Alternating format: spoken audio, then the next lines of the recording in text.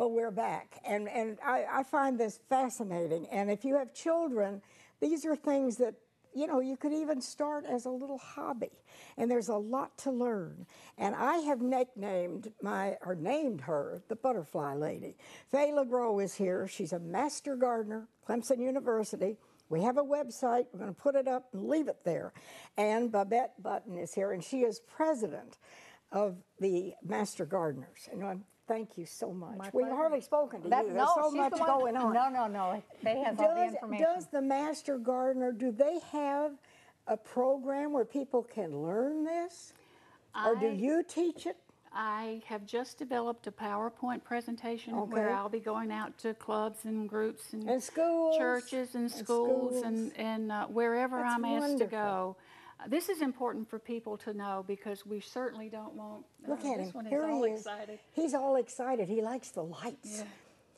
Yeah. Now, is that a monarch? Yes, they're all monarchs. That's my favorite, and I guess I'm partial to them because they're having such a hard time. After you go through all of this, and this is how you just put a towel paper and have it moist, and what are these leaves? Well, this is milkweed, and this is what I do when I'm collecting eggs. It doesn't have to be an expensive, this is just, quite frankly, it's and you've got little holes just so air can get in there. Right. It's a salad bowl that we got from some restaurant, takeout. Oh, here's somebody, he's there. That's what they do. When they need to molt, they usually climb to the top. They shed the skin. Sometimes they actually eat the skin. Can you see him? He's very tiny.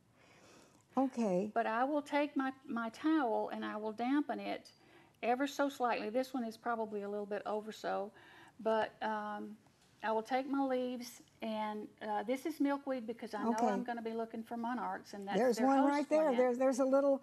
Yes. Now, what is he? That's a monarch.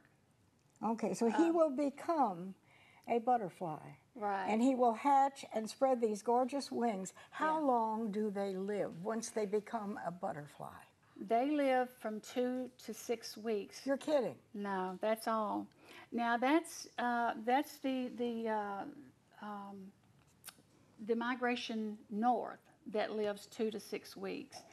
What they do, they leave Mexico in the spring, and they will fly, battered as they are, because they've been clinging to this oyamel fir tree in Mexico, and they will come ashore in the States, either in here, I closed Texas, Louisiana, in that area, and then they will mate and leave eggs there, and then they die. Oh. And then it takes 3 to 4 generations of monarchs to get to Canada. They fly all the way to Canada. It's amazing. Yeah. And what is in here? What is this? Well, this is not a monarch, but no, show it's not people. A monarch. You can do this with other butterflies too. Right. Look at this. Oh my, they're busy. Fritillary. And their host plant is actually the passion vine. Okay. And what I've done here is just, I took a clipping and I took a paper towel and I wrapped it around the end of it to keep it moist, and I put aluminum foil around it. That's fascinating. But you can also use a floral pick. Okay. Look at all that on there. Look how they've eaten the leaves. Oh, they're very happy. They've had a nice lunch. Yeah. Oh, but it depends on what your interest is. If you're interested in all butterflies, then you have... yeah. You can... Did I do that all right? Yeah, okay. that was just fine. All right. Okay. But yeah, and then the migrating south, they leave the north, either Canada or the northern states, Minnesota, wherever they are in the north, and then they fly, and it's only one generation. When they leave up north, they have one goal in mind, and that is to get to Mexico. They don't stop to eat because they've stored food. Well, don't they stop in South Carolina?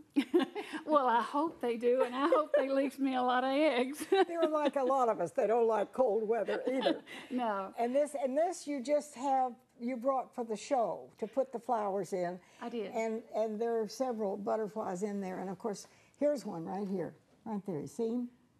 See him? Yes. Yeah. This is lantana. This is one of their favorite nectaring plants. However, they are not interested. I mean, their main goal all right, is just Faye, to are there certain plants And not even if you don't want to raise butterflies, but are there certain plants that you can put in your yard or your garden or whatever that attracts butterflies? Absolutely.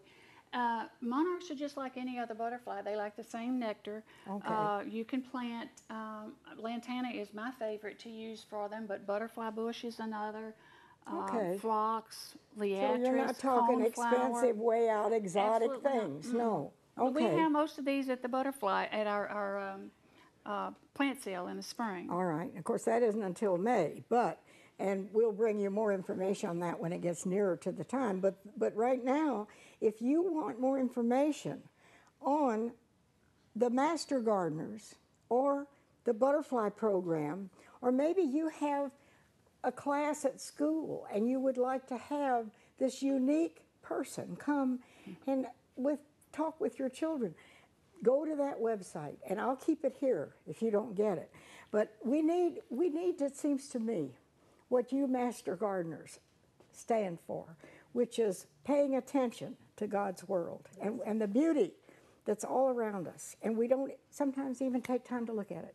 Faye is one of 33 speakers with our Speakers Bureau. We Okay. have 113 topics that not only butterflies, but about anything they want to know. We have speakers that will go out to all these For gardening organizations. and planting and Yes. harvesting and whatever. Weeds and container gardening, vegetable gardening, And of course, birds, they do some fabulous Christmas wreaths.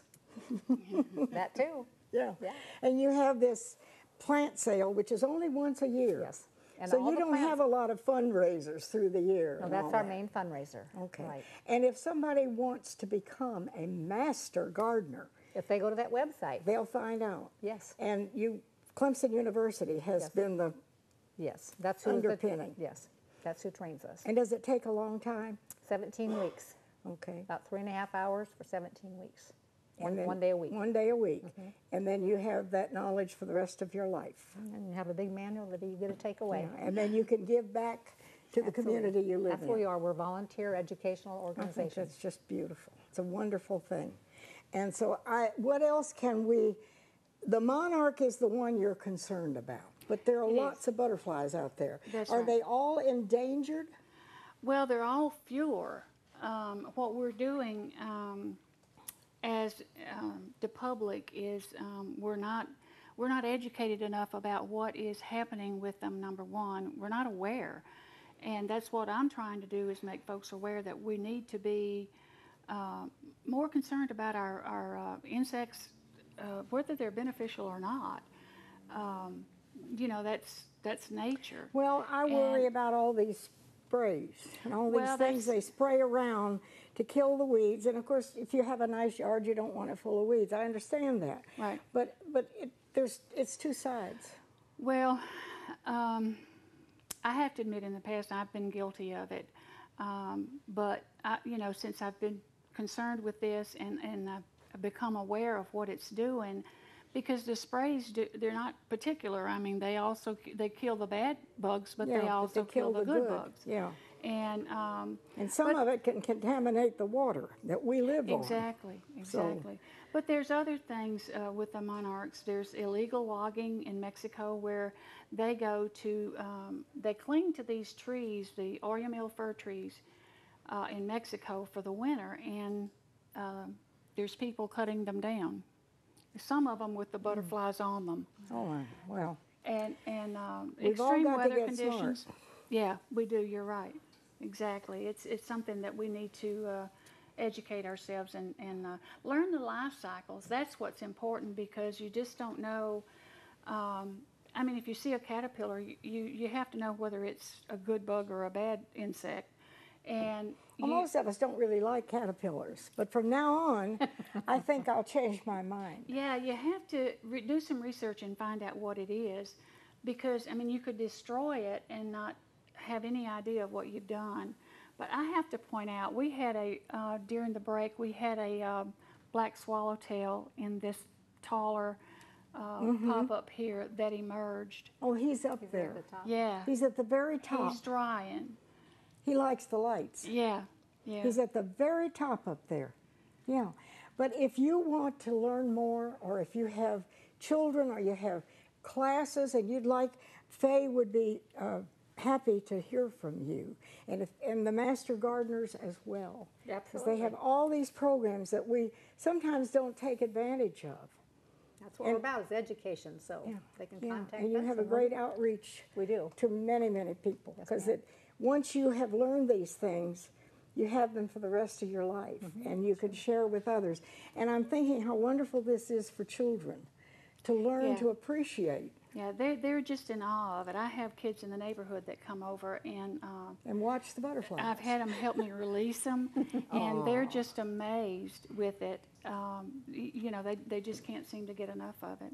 Well, and you can have certain plants and all in your yard to attract butterflies. Now, we have a website, and I hope people got it, but I did Clemson University Master Gardeners, and it's called Master Gardener, or Master Gardener.